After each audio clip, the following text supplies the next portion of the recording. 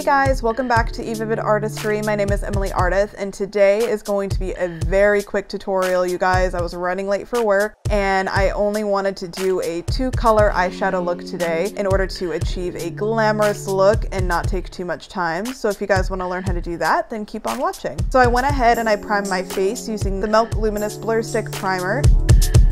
And I'm just going to go ahead and do my eyebrows and prep my eyelids for eyeshadow off camera.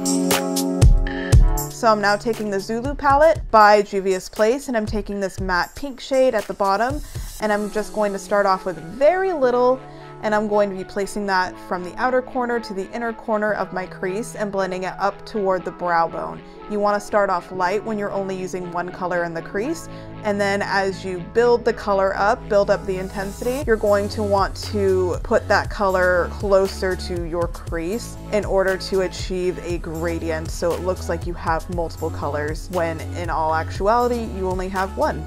And I packed that color on the outer corner and the inner corner in order to achieve a halo look.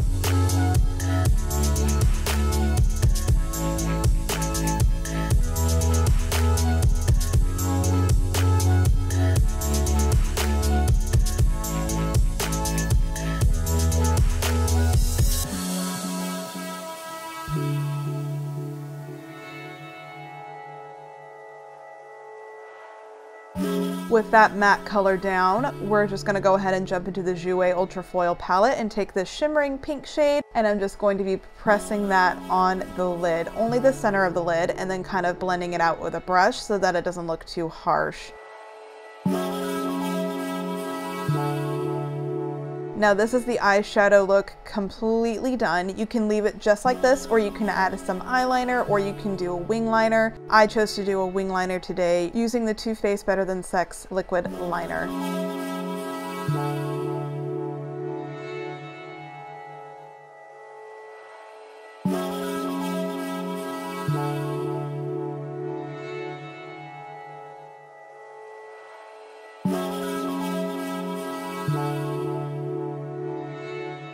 I then used the Lancome Teint Idole Full Coverage Concealer in the shade 90 in order to clean up the edges of my wing.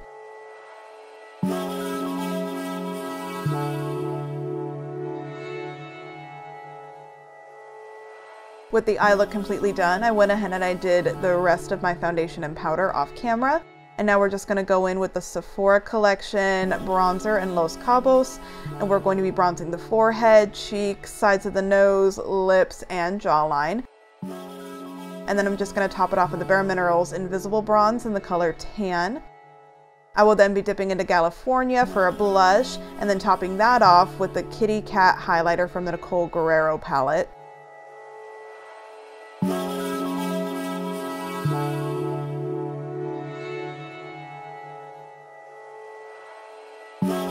I'm then going to be topping off that highlighter with the Jeffree Star Cosmetics Skin Frost and Ice Cold, my absolute favorite. So now you're just going to go ahead and do everything you did in that crease and do that on the lower lash line, which in this case is only one color.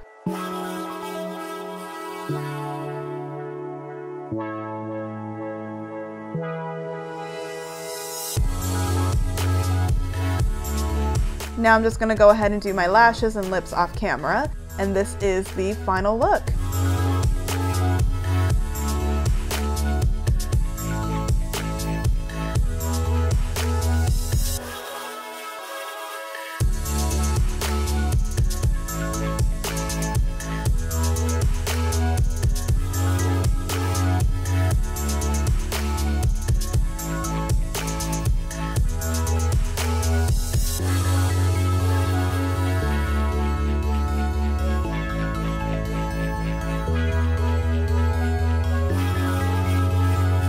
I am so obsessed with this look, you guys. I absolutely love pink and the way it looks on my skin. Thank you guys so much for your support. Please like, comment, and subscribe. It really does help me out. And let me know what looks you would like to see me do on this channel. Thank you guys so much for watching. I'll see you on the next one.